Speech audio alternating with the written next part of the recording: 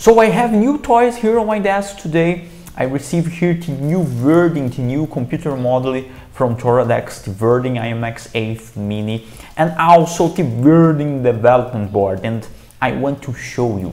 If you want to know more about Verdin, stay with me.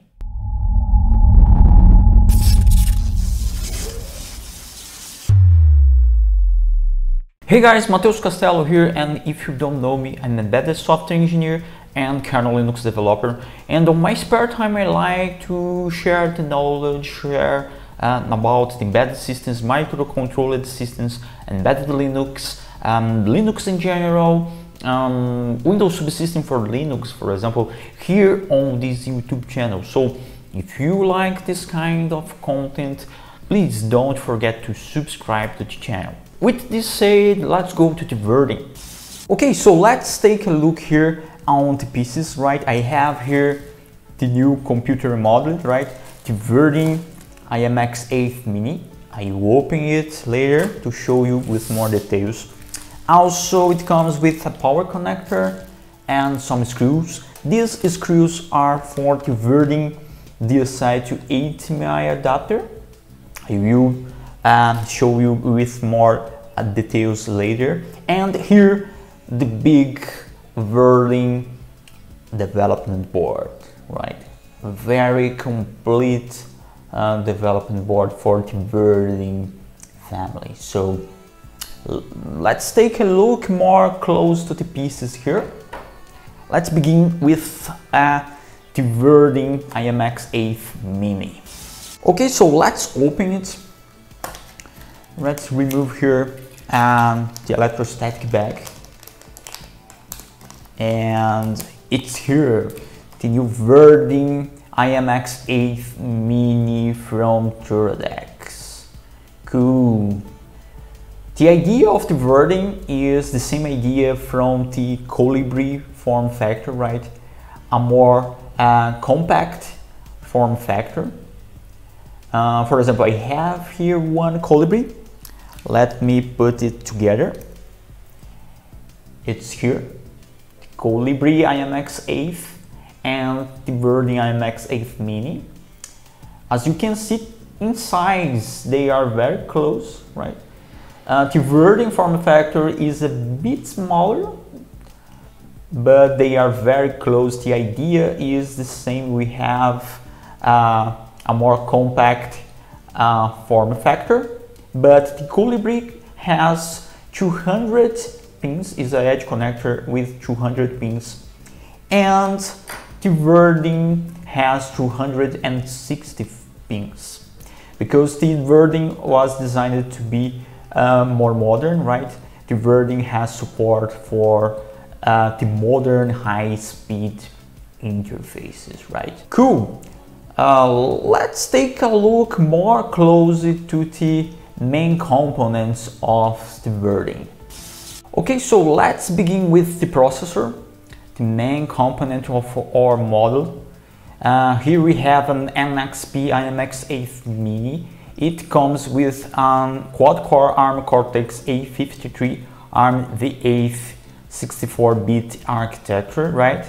Also we have here ARM Cortex-M4 microcontroller and a 3D GPU. Here we have the RAM memory, 2 GB of LPDDR4. More here on top we have the PMIC, the Power Management Integrated Circuit, and this guy is optimal for batteries. So if you want to power supply your model with batteries, this guy is ready for this, right? Here we have the gigabit chip, the gigabit Ethernet chip, the pins, the edge connector pins here. Here we have the dual band Wi-Fi and Bluetooth 5 on the model, already on the model, right? On the back we have the storage memory, 16 GB of flash memory eMMC on this guy here, and also we have on the model a CAN controller, this guy. And it's it, the main components of our Verdin iMX8 mini computer on model.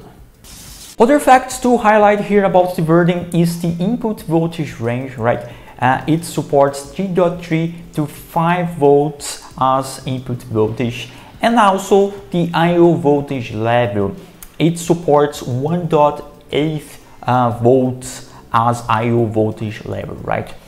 Also, I leave in here on the description of this video the website, the Toradex website link with all the specs and technical content about the iMX8 mini, right? So check it out.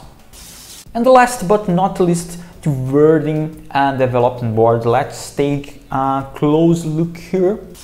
Okay, so here we have the SoM connector. Let's put the Verdin model here. Okay, and it is connected to Verdin iMX8 mini on the Verdin development board, right? This board is a very complete development board. We have almost all the signals, all the SoM signals exported here to you evaluate the Verdin models, right? GPIOs, I2C, SPI. We can see here on the header the SoM signal described. Okay, we have some interfaces already implemented here.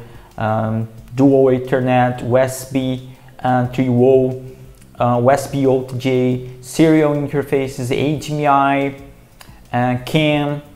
The iMX8 mini don't have support to the HDMI port, but the Verdin format, the Verdin standard has these pins reserved to HDMI. Okay, so we have here the HDMI, and for the Verdin iMX8 mini we have the DSI to HDMI adapter, right? We can use this here. I have here is this guy here. This is the adapter, right? The DSI to HDMI adapter, right? So we can put it on the development board right here, and it's done. Okay, so now we can use here the Verdin iMX8 mini with HDMI. Okay, so I think this is it about the Verdin for now. In this video you only show the hardware side to maintain the video short, right? But in the next video I want to boot up this beauty to show you the software stack, the bootloader, the BSP, the new Toradex Horizon Linux distribution running on the Verdin. So don't forget to subscribe to the channel to receive notifications for the next video, right? So it's it. I really hope you liked this content. And what did you think about the Verdin, the new Verdin form factor, the Verdin iMX8 mini, and the Verdin development board? Leave here on the comments below. I would love to know what are you thinking about it. So it's it. Thanks, and see you on the next video.